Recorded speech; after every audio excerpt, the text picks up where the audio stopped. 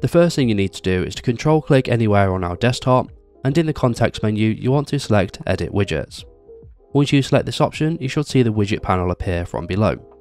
Now in the left hand side menu you see all of the applications that you can have widgets for, and in the right hand side menu you see all of the available widgets.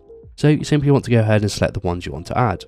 And to do that we can either click on it and it will place it in the default spot on our desktop, or alternatively you can drag and drop it and place it anywhere you'd like. So I'm going to place this just underneath the one I placed earlier. For the example of this video, I'm also going to place 2 more widgets, and again I'm just going to place them underneath the ones that I have already placed.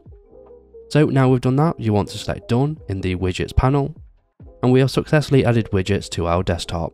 Now if you're not happy with the placement of them, you can simply move them about by dragging and dropping them anywhere on the desktop. So I'm going to place mine just like this.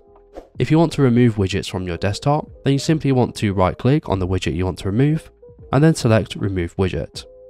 Alternatively, you can go back into the widget panel, and you can remove them by using the remove icon next to the widget.